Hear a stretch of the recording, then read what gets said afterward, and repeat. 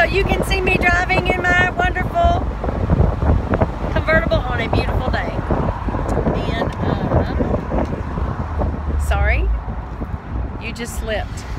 How you doing there? Well, I'm just leaving the Bible study that I teach on Saturday mornings, and we were learning about, we're reading in the book of John, which is the Gospel of John, and we just learned about John the Baptist, a different John, and how he was preparing the way for Jesus, and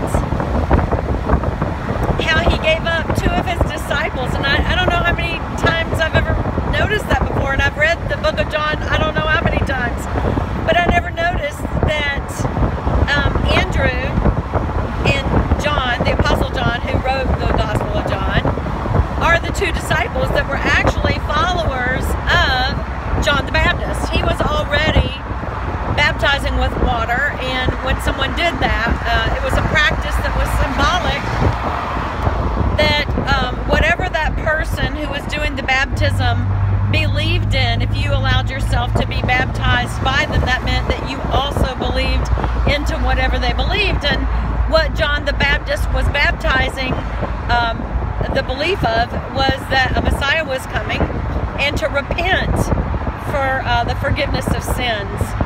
And so when he saw Jesus, the first thing he does, this is in John chapter 1 and 2, the first thing he says to Jesus is, "Look, the Lamb of God." And there was a practice that was going on at that time that with the Jews, that both in the morning and at night, a lamb had to be sacrificed for the people's sins, so that God would overlook their sinfulness and still have a relationship with them. Because obviously if God is holy and you sin against him, then that's death.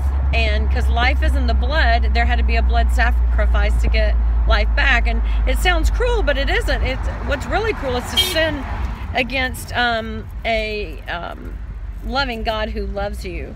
And I'm not quite sure if that horn was for me, because I'm not doing anything wrong. Anyway, so it's really important to note that the first time that John sees Jesus, he calls him the Lamb of God. So not only was he the sacrifice for their sins, but it also had told them in the Bible, in Isaiah, that the Messiah who would come would be a sacrificial lamb for the people of Israel. And so it's just really important that that's the first recognition of Jesus, was that he was the lamb that had been promised as the Messiah for people's sins. So it's really important that we know who Jesus is. Jesus is God. He's the sacrificial lamb for our sins. And so it's important that more than anything, you know who it is that saves you. And Jesus' teaching in John 8:24, which we're going to be getting to later, since we are studying the book of John right now, he's talking to the Pharisees, and he tells them that except that you believe that I am who I say I am, you will remain in your sins. And of course, if you remained in your sins, then you would die and be apart from God, or go to hell instead of to heaven, both of which are physical geographic places. And we're going to be talking about that too, that heaven is real. It's not just a fantastical idea, and so is hell.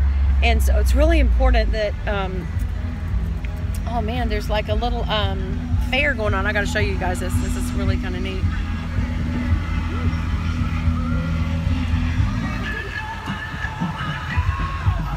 It's a little art festival, I think. But anyway, I took you out of the slot. Hold on.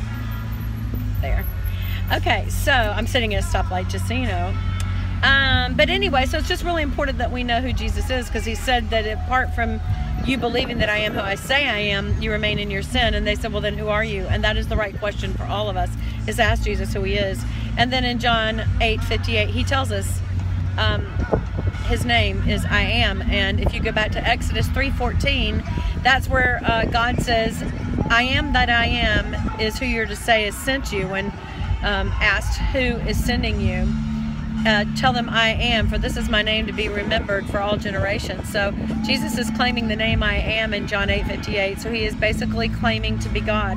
It's really important that you believe that, because again, in verse 24 of chapter 8, he says, except that you believe that I am who I say I am, not just that I'm a teacher or that I'm a prophet, both of which he is, but more so, he is also the Son of God, or the very nature of God himself, and he even uses God's name, I am.